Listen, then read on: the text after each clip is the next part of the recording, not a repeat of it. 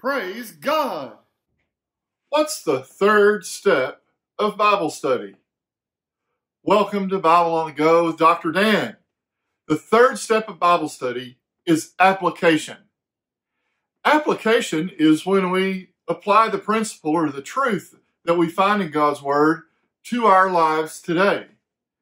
What's fascinating about this step is it's the one that's most familiar because it's what most of us, when we first started reading the Bible, tried to do right at first.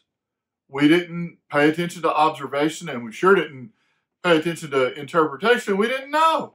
But we just thought, oh, here's the Bible, and it's supposed to apply to my life. So we would read something like John 3:16. It's easy to apply. For God so loved the world that he gave his only begotten Son, that whosoever believes in him would not perish but have everlasting life. Well, if I'm a whosoever, then it applies to me. And there are verses in the Bible that lend themselves to this third step very easily. The promises of God, Proverbs 3, 5, and 6, which says, trust in the Lord with all your heart, lean not unto your own understanding, and in all your ways acknowledge him, and he will make your path straight. I'm not suggesting that you shouldn't try to apply the Bible as soon as reasonably possible.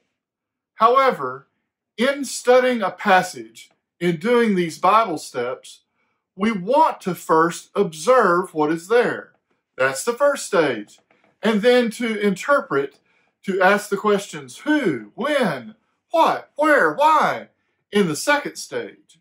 Those are crucial because before I apply the truth of the passage, I have to know what the passage says.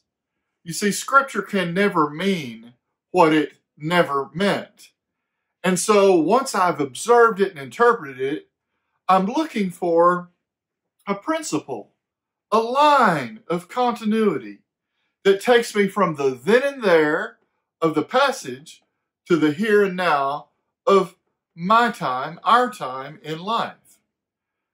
For example, Euodia and Syntyche, who were told by Paul to agree with one another in the Lord. Help these women who've been at my side in the gospel. Well, Euodia and Syntyche are back in first century Philippi.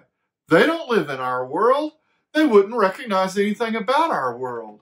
So I have to ask the question, is there something in that world that's similar in the then and there to my world in the here and now? And in finding that principle, I can make the bridge from the then and there to the here and now and apply it perfectly. Were Euodia and Syntyche Christian workers? Yes. Were they dedicated workers? Yes. Did they have a disagreement? Yes, they did. Should they come to agreement? Yes, that's what the passage says. So, I can apply that if I find myself in a disagreement with another Christian worker. I can come up with a principle. God's Christian workers should learn to agree with each other when in conflict. That's the application. That's coming from the then and there to the here and now. So when you read your Bible, do your best to find out what it says. Observe. Ask questions. Interpret. And then once you know what it says, feel free to apply it. The first step, observation, is absolutely crucial. The second step, interpretation, helps you to nail down the meaning. And then you get to have the fun of application. It's easy to apply once you know for sure what it says. And in those verses where you can know immediately what it says, take off and apply it. Thanks for watching Bible on the Go with Dr. Dan. Hit that like button, subscribe, and hit the bell to be reminded of new content. Praise God!